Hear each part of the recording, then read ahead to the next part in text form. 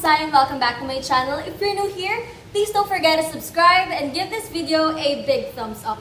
For today's video, I'm really excited to make a review sa bagong product ng Vice Cosmetics. At ito yun, ang Vice na lip tint. So, umorder ako sa Beauty Manila and kinabukasan dumating din tong order ko.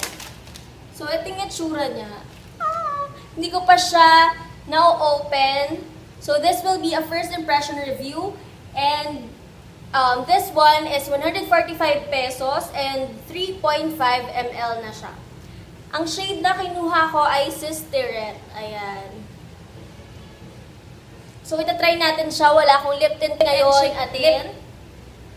Sabi dito, it is water gel, lip and cheek tint. So, the consistency is water-based. Sabi, it's vibrant, lightweight, and long-lasting.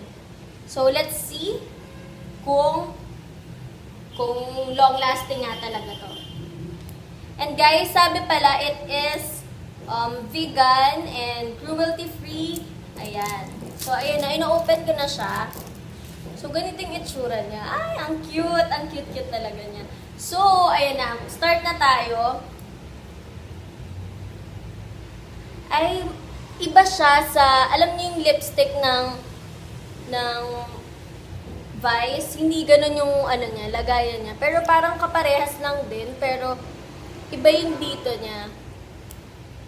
Ang smell niya, mabango. Bango ng smell niya. May candy, ganun.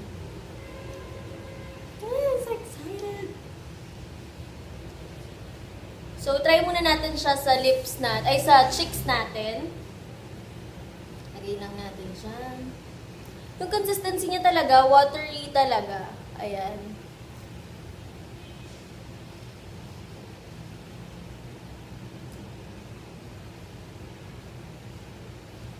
Sa kabila naman.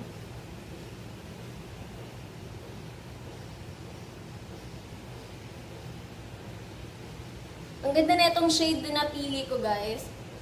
Super, ano niya lang, super light red, ganun.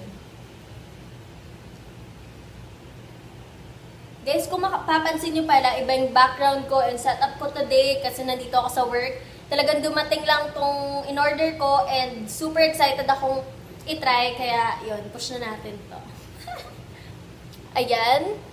Light lang yung nilagay ko sa cheeks ko, pero dagdagan natin.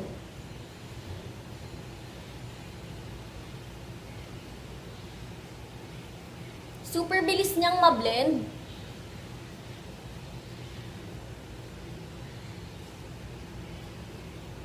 Ayan, parang ang pula-pula naman masyado. So, try na natin siya sa lips.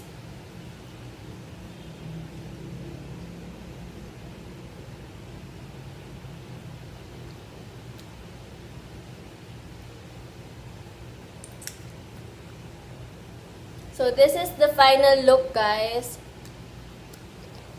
Ayan. Sa liwanag, ito talaga siya. So, super light nga lang. Dagdagan natin sa lips ko kasi gusto ko dark. Taray.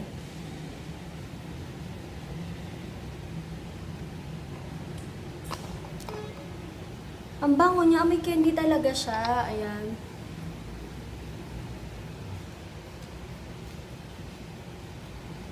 So guys, sabi na to long-lasting siya. So babalikan ko kayo after ilang hours. I-update ko kayo.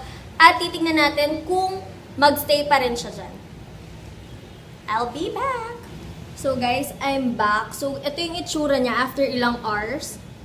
Yan, kung makikita nyo, nag-light yung sa face ko and sa lips ko. Kapag kumakain ka, kasi kumain ako kanina, ano siya, mabilis siyang hindi naman ganun kabilis, pero hindi siya ganun ka-long lasting. But, gusto ko siya kasi super natural niya lang sa face mo kapag nag-fade siya. Katulad na itong face ko, ayan. Kung i-recommend ko ba siya sa inyo? For me, yes. Kasi ganito yung mga gusto kong lip tint, water-based lang, sobrang daling i-blend, ganyan. But the downside is that 3.5 ml lang siya, parang ang onti niya. Pero, worth it na din naman siya sa 145.